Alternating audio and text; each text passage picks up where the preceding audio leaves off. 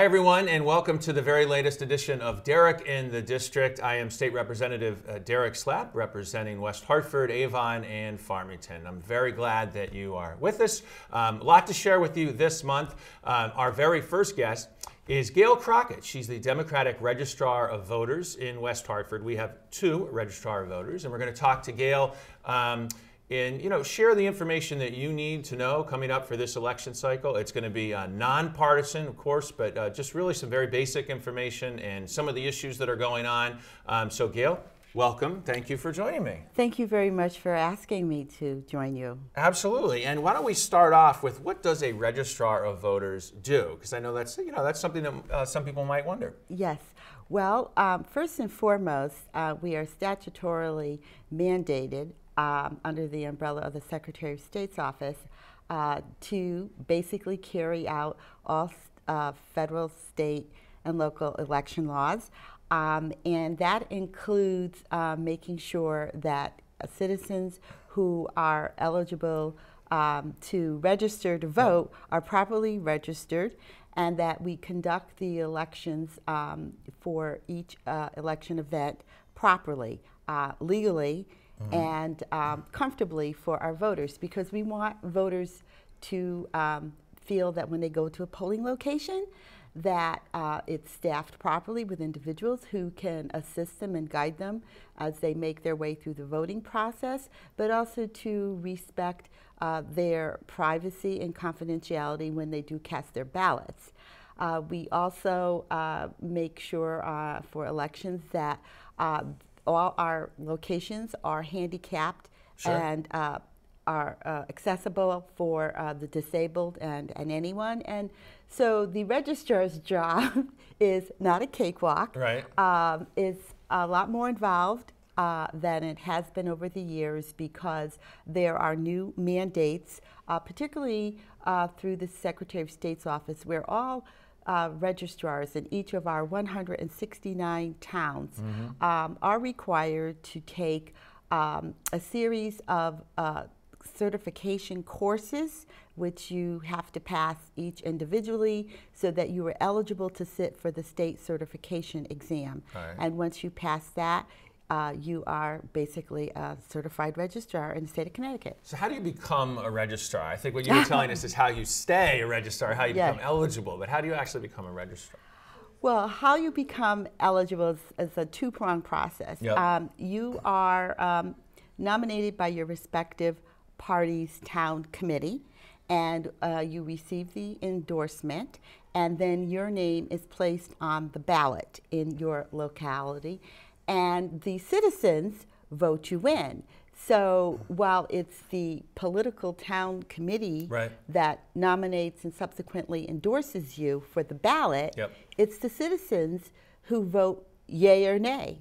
Right. So I am an elected official. And you have a Republican counterpart. Absolutely. And why don't you share her name? Her name is Beth Kyle, and each of the 169 towns has one Democrat and one Republican registrar, and depending on the size of your office and the budget that's afforded to you by your town, the staffing can be different. In our case in West Hartford, we have a Republican and Democratic registrar, and we each have deputies. Right, and I imagine you work together probably very well and closely, right? Well, it's very much necessary, and it's like a marriage, there is ups and downs. Sure.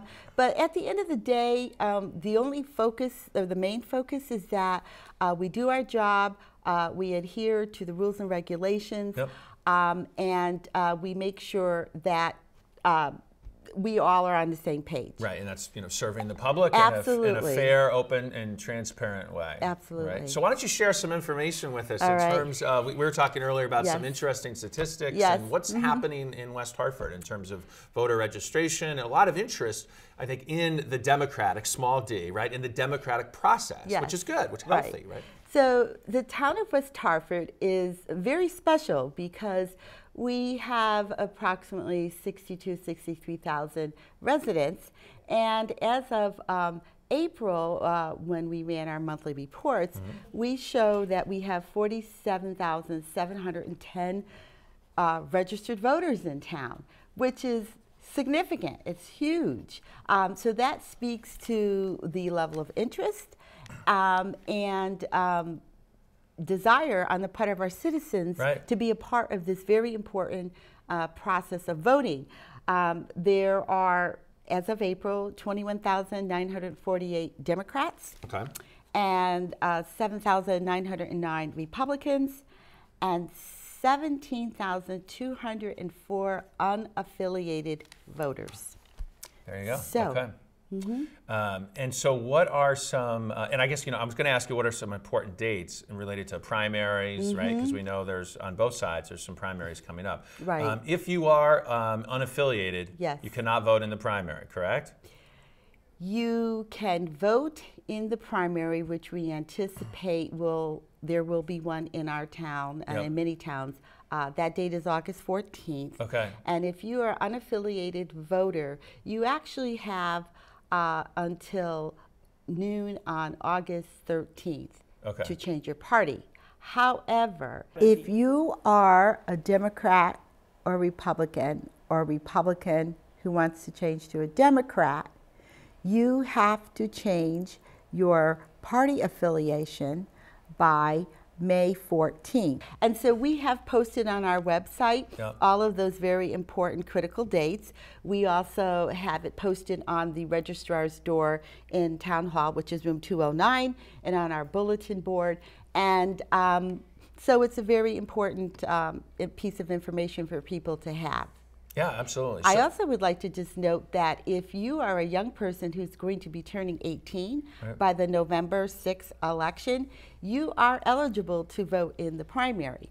So for the young folks out there who have become very engaged in policy making, decision making, and who our leaders are, and want to have a say, and they want to exercise their right to vote and the power that comes along with that, my suggestion is that you make sure you're registered and you vote. Right, and that's something that may surprise people, that you can actually vote when you're 17, right? Just well, as long as you can vote, as long as you're going to be 18 by the general election. Exactly. You can vote in the primary.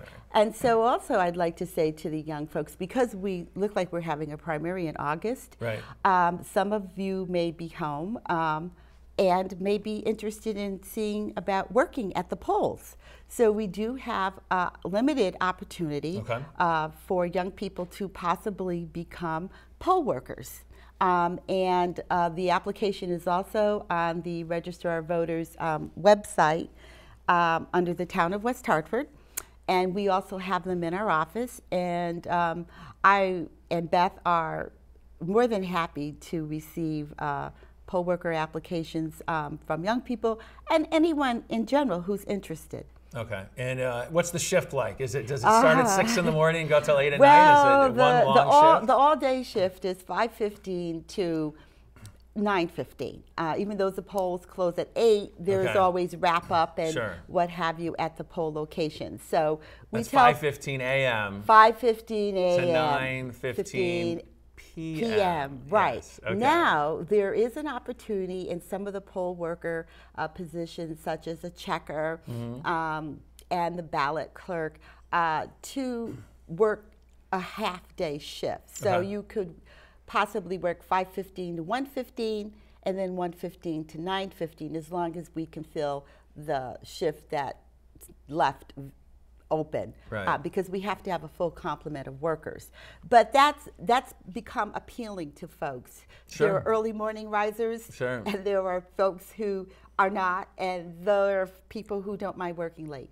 And then there are those who just have incredible stamina. It's good that you have that flexibility. I was a candidate last election, and I got to give credit. My daughters came out, and we started poll standing just before 6 a.m. Right, and didn't stop, of course, until the polls closed. So they stood out there, that whole time. But that's tough to do.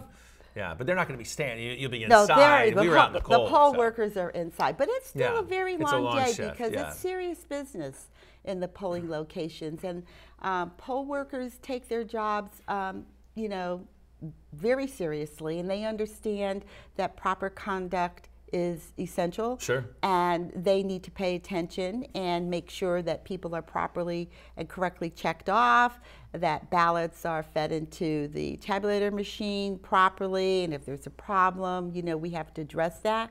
So it's a long day, Yes. but I think it's very much worthwhile.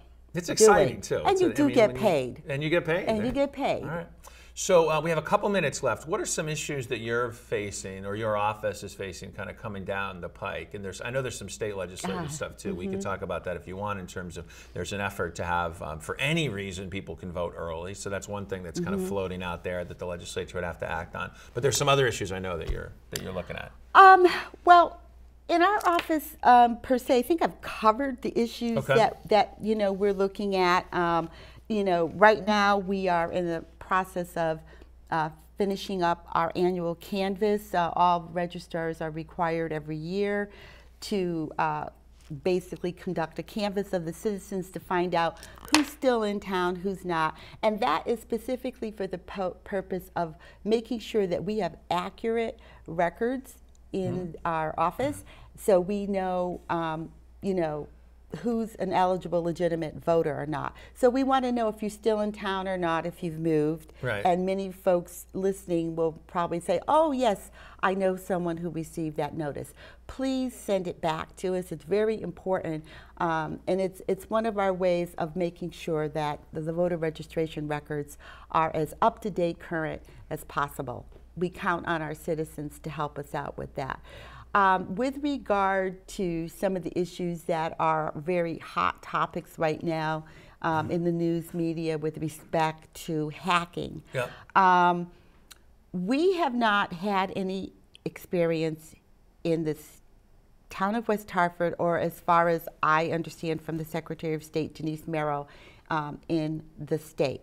I do know that on the state level, through her office, they are looking into making sure that there is no hacking occurring. So we're pretty confident that our registration system has so far been able to withstand any intrusion. Good. So that's more of a state level trickling down to us as registrars. Why don't you tell folks, because we're essentially running out of time here, but I want to make sure that if folks want to contact you, that they know how to do that. So what's good contact information for you? So good contact information is, I'll give you my email. It's Gail, Gail, .Crockett, Crockett, at West Hartford, CT, that's one word, .gov. So it's gail.crockett at westhartfordct.gov. My direct phone line is 860-561-7456. Feel free to leave me a message because we're not open every day. But my messages are transcribed into my emails, and I do retrieve them from remote. So if you call me, email me, I'll get your message. All right, and you'll get back to whoever it is. Absolutely, I'm sure you will. Absolutely. So, Gail, thank you so much for your service to our town, for helping our democratic process work smoothly, and working in such a bipartisan and professional manner. Thank you very much. Important. Yes. So, thank you so much. Of course. All right. Well, hopefully you got some great information. We are going to take a quick break. We're back with a very important topic: net neutrality. What is it, and why you should care about it? We'll be right back.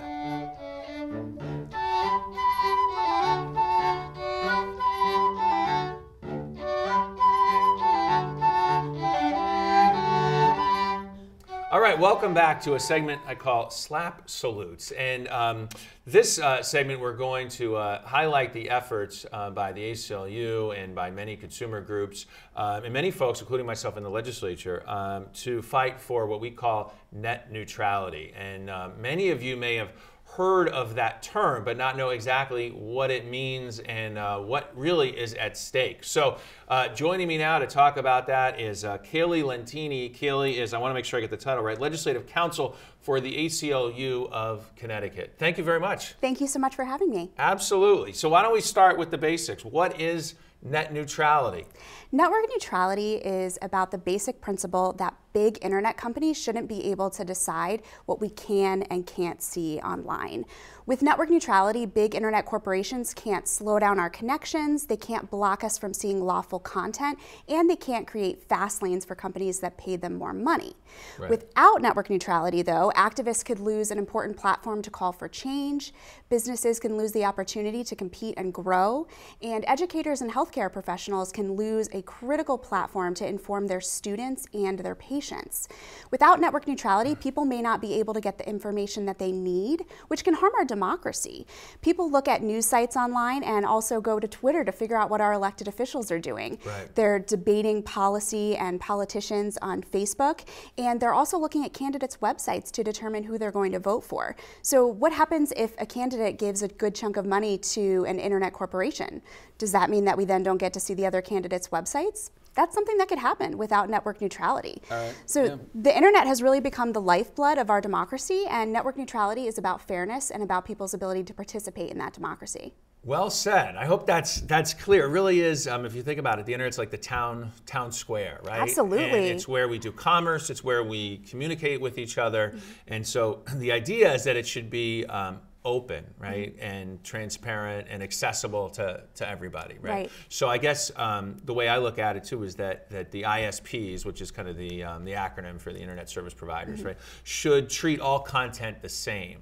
In terms of, you could say that, you could buy a faster package, right, more data, you can do that, but you can't say certain content within that data we're going to treat differently than other content. Is that a fair kind of way to describe it? Absolutely. Network neutrality means that the internet service providers can't discriminate against content. So that means that everyone will have equal access to information, which is really important for our democracy. Right. So here's what. So I'm vice chair of the Energy Committee, and we've been and Technology Committee, because that technology part is why we have been debating a net neutrality bill, Senate Bill 2, introduced by the Majority Leader Bob Duff, who's been pushing it and doing a great job.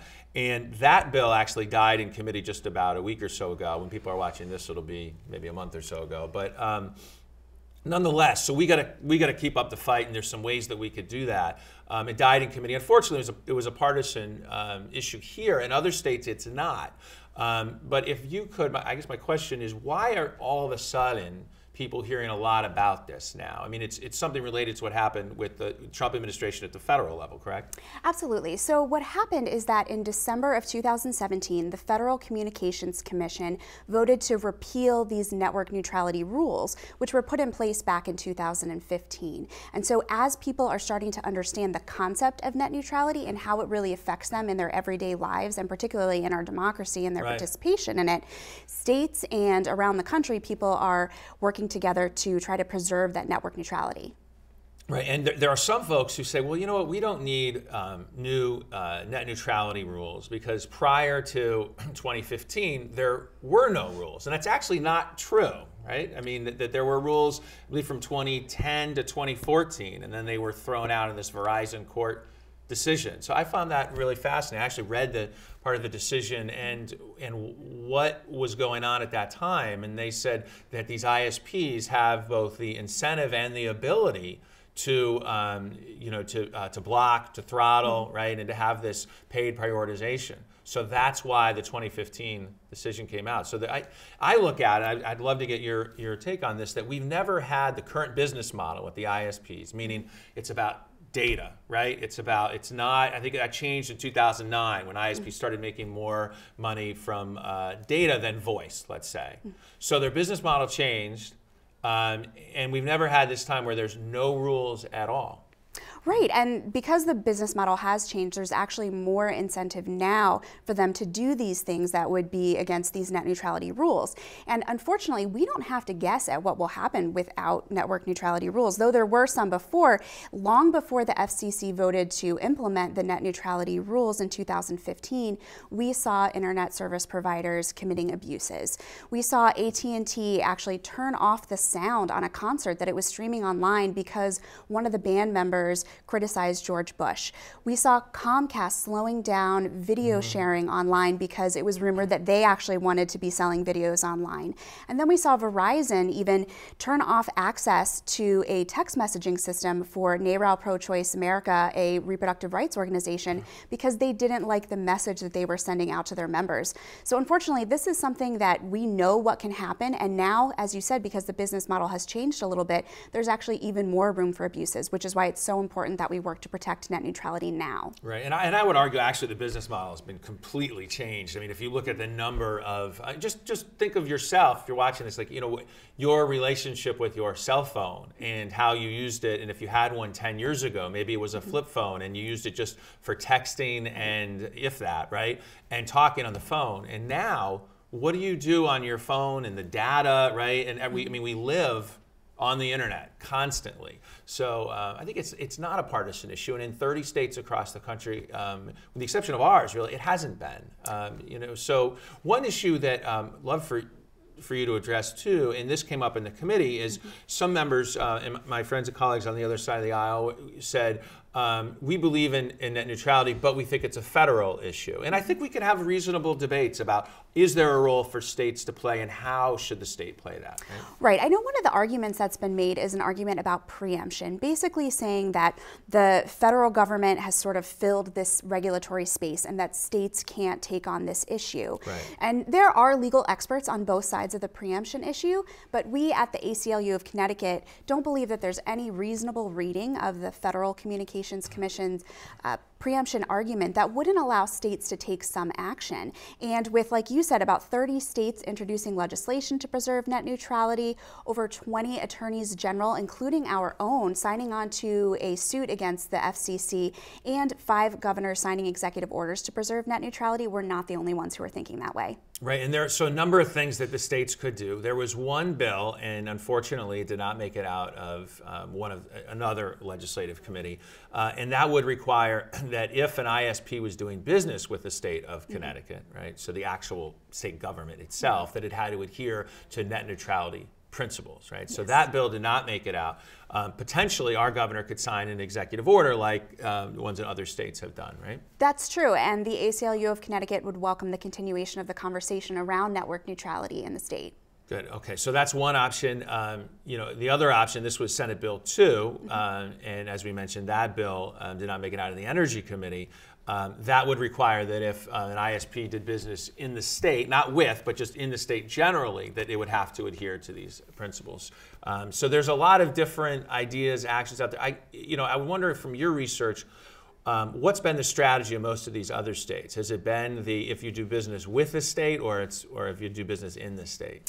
That's a good question. I'm not sure I know about all of the different legislative approaches, but I know the ones that have passed, at least in Washington and Oregon, have been more about just in general internet service providers in the state that are actually operating in the state. And like you said, one of our bills that was a little bit broader was prohibiting internet service providers that operate in the state from doing those things, from blocking, from stopping people from looking at lawful content, from throttling, slowing down, and then also the paid prioritization, making those fast lanes for people that people and companies that pay them more money. So I think really both of those models are good models for states to do. Right. But obviously, if we are regulating internet service providers, these internet companies that are operating in the state, and not just the ones that are contracting with the state, then we are preserving net neutrality in a bigger way, and I think that's a great way to go. Right, and and we're remaining competitive too, if you think about it. I mean, we could potentially be, I guess one avenue is that there's 30, 35 states that pass and have net neutrality, and we're one of a handful that don't. That is scary, I would say. Having listened to small businesses come in and testify at the public hearing in the Energy Committee, and they say, you know what, for innovation and for us being able to get to market, we need to have an open internet, right? So that's one possibility. I guess the other is that states passing laws put pressure on Congress to pass, right, or really repeal the repeal of net neutrality. I know that's kind of confusing. But. No, that's exactly right. There is federal action that could take place as well, and we do also have this suit against FCC. But the Congress could actually take action on this, and we would welcome federal action as well. The ACLU of Connecticut is part of a broader network of ACLU affiliates, and I know that all of our affiliates and our national organization as a whole is putting pressure at the federal level to make sure that Congress is taking this as a serious issue, because it really is, and it affects everyone. Yeah, and I hate to be a skeptic, but when it comes to congressional action, you know, Congress does not have, as we know nationally, the same type of clean elections program that we do. And my fear is that the special interests, when it comes to Washington, will have a big influence in terms of blocking legislation that would set, you know, in place some net neutrality bill. I mean, we see this with a lot of different legislation. So, you know, that's why I think it's so important, the work that the ACLU does and other organizations. But you have a tough task because you're going up against some very moneyed special interests who do not want to see rules of the road established, I would say. Right, and unfortunately here in Connecticut, this became a partisan issue, and a few legislators chose the wishes of big internet over the interests of everyday people. We're not sure why that happened. As you said, this was passed largely on a bipartisan vote in other states and in Washington. And so I think you're right that there are these big interests out there, these big lobbyists, and that's why it's so important for everyone who uses the internet that's impacted. Everyone will be impacted by net neutrality. It's important for everyone to stand up and let their legislators know that they are concerned about the fact that this conversation in Connecticut ended so abruptly, and that they would like the conversation to continue. Right. I mean, this is, and I know you agree, worth fighting for. Right? Absolutely. And will there be lawsuits? Perhaps. But I mean, if we're not fighting for an open and fair internet, you know, right? What are we saying to our small businesses and to our consumers? And I do think, and I'm sure you've probably looked at some polling and some, you know, general information about what the public thinks. I haven't. This is an area where the public is, I mean, it is clear they want net neutrality, right? As much 70 to 90%, doesn't matter what party affiliation, they want net neutrality. Right. I think people understand that this is such an important issue. You know, we need to make sure that everyone has equal access to information in order for them to participate in our democracy. People are sharing their opinions online. They're lifting their own voices up and other people's voices up online. They're debating online. They're looking at what our elected officials are doing, sharing knowledge, learning from one another, and organizing around really important issues online. If everyone cannot see the same content online or can't do the same things online, then the system really isn't fair. And that's how net neutrality is really about fairness and about the ability of everyone to participate in our democracy in a meaningful way. Well said. Thank you. Thank you very much for your time. Kaylee Lentini with the ACLU of Connecticut. And we're going to keep up the fight. We're going to work with the ACLU and hopefully many of you as well. And we're going to continue to put pressure and fight for our small businesses and consumers. So we are out of time for this edition of Derek in the District. I want to give you my contact information. It's Derek, derek.slap, S-L-A-P, at cga.ct.gov. You can find me on Facebook as well. I am the only slap around, so I'm very easy to find. Thanks again for spending half an hour with me, and I will see you very soon. So long.